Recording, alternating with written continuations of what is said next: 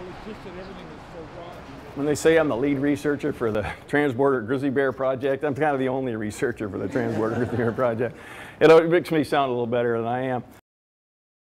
I don't work on grizzly bears because they're fun. I mean, I do actually, they are fun. But the bigger reason is that they sort of represent the rest of nature. They're what we call maybe an umbrella species or an indicator species, and that means that they have these huge home ranges that range several thousand kilometers and maybe hundreds in any one direction. And their habitat needs overlap almost all other habitat of all the other animals.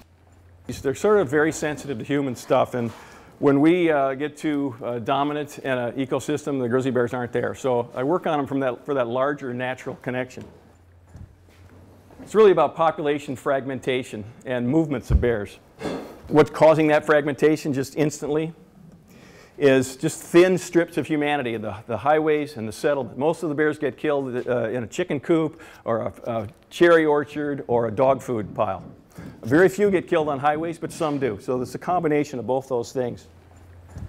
What I've done for the last 8 years is try to figure out ways we can get bears moving safely and not get killed or whatever it might take. And we asked the question, it's real simple. What are the characteristics, the ecological characteristics that say why a bear was caught versus where we didn't catch a bear? It's pretty simple math, really, in the end.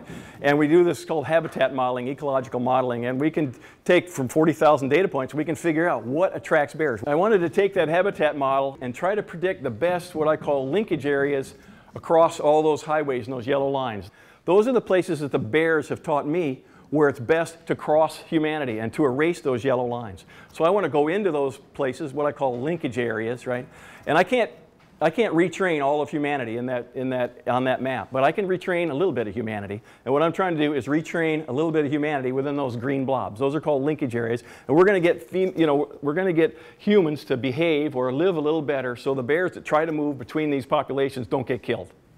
It's very simple. I specialize in very simple science. See this pink? These are the movement patterns of a female grizzly bear. She was kind of young. She's about 4. She's a teenage female, maybe about 16 or 18 in human terms. And she lived down in the valley. And she hung around in the wildlife management area. That's up and down here. And then one day she decided to go across to the other side of Creston. So she was this is after we had depicted the linkage zone. So she went up to the linkage zone, across the valley, and went around and explored all this, all in a few days. And decided, no, I don't like it over here. And she shouldn't. It's not very good bear habitat. So instead of just coming back home, like about 10 feet, she's a very smart bear. She went back north to the linkage zone and came in there. And the point of that story is there's something about that linkage zone that the bear knows he's going to stay alive, right?